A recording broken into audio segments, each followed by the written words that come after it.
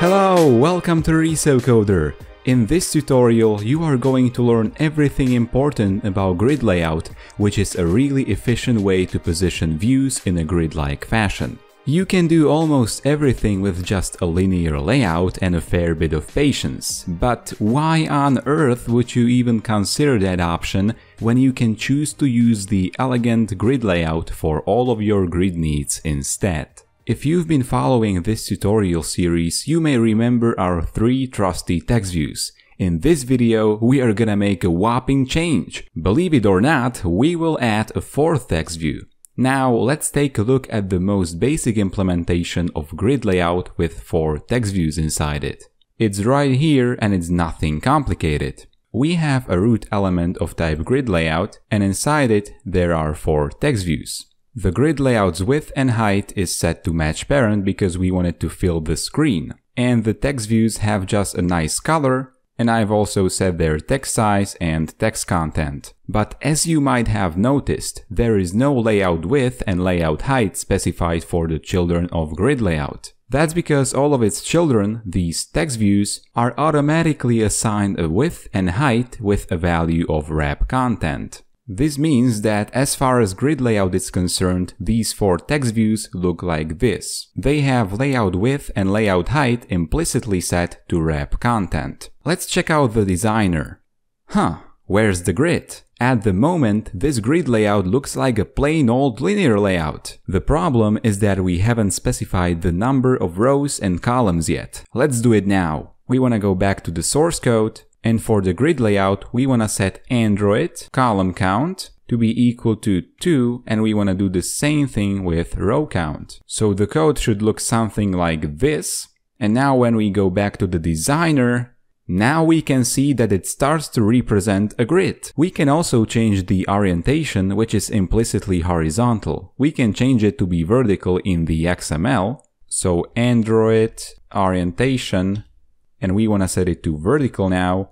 And what this does is that instead of first and second text view like this, so first and on the right there was the second text view, now there is the first text view and then the second one is below the first one. But let's revert that change because we want this grid layout to be horizontal, so we can just delete this line of code. But doesn't our grid layout look a bit dull? You know, it's just sitting there crammed in the corner. Let's make it take up the whole screen. We can do this by adding weights to the views inside it. If you've seen my linear layout tutorial, you know something about weights. And if you haven't seen it yet, I really recommend you to check it out. This time, we need to specify both column weight and row weight. Views with equal weight will occupy the same amount of screen real estate, and we want just that. So let's set our views up. On the top here, we want to add Android layout, column weight, and this is going to be equal to 1, and also Android layout, row weight, and this will also be 1. Now we can just copy this and paste it inside each text view. If you have these kind of formatting issues, the nice thing about checking out the designer is that when you go to the designer and come back to the source code, it's all gonna be nice and tidy again. But let's stay in the designer for a while. As you can see, the views are taking up the same amount of screen and collectively they take up the whole screen, which is completely awesome. Right now we have 2 rows and 2 columns which accommodate 4 views. This means that everything fits perfectly. However, we can make the first view occupy 2 columns and the third view to take up 2 rows. So let's get back to the XML. In order to be able to accomplish what I have just said, our grid layout needs to be comprised of 6 squares, more precisely 3 rows and 2 columns. So the row count will now be 3 instead of 2. We want the first view to occupy 2 columns.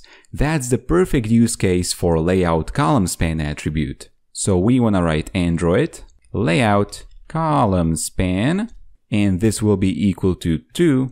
And as for the third view, this one should occupy 2 rows. This requires the use of row span. So we want to add Android layout row span, and this is also going to be equal to 2.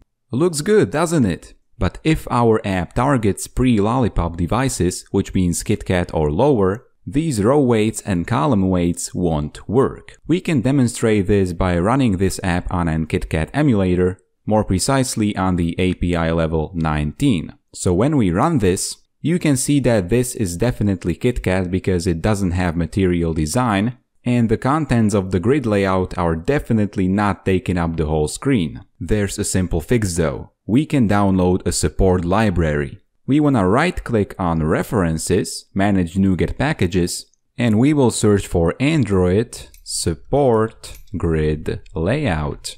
And as you can see, it's right over here, and we just wanna click on Install, and now we have support grid layout alongside with app.compat libraries and all of that good stuff. Now we can go back to the XML and change this grid layout to android.support.v7.widget.grid.layout. We also want to have the same thing in the closing tag, so just copy it and paste it down here. We also want to add a new namespace. It doesn't matter how it's called, but I and many other developers like to call it app. So we want to go right here, and below we want to write XML app, and this is going to be equal to http://schemas android apk-res auto, just like this. We need to specify this because this grid layout is not part of the Android system. It's rather a library which is located inside our app. So whenever we need to do something with this grid layout, we cannot take the grid layout which is from the Android OS.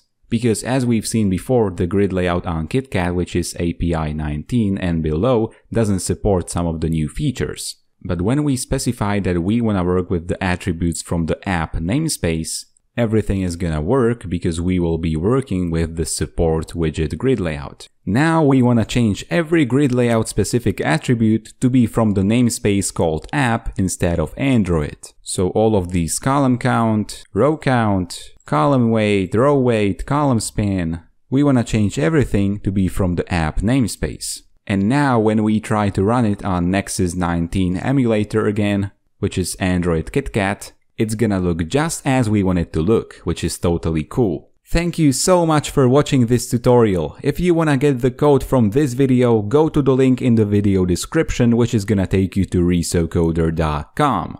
If this video helped you, give it a like and also share it. Subscribe to this channel because there are many more Xamarin Android tutorials coming, and to make sure you get notified about all of my new tutorials, hit the bell button as well. If you have anything to say or suggest, go ahead and leave a comment, follow me on social media, and see you in the next video.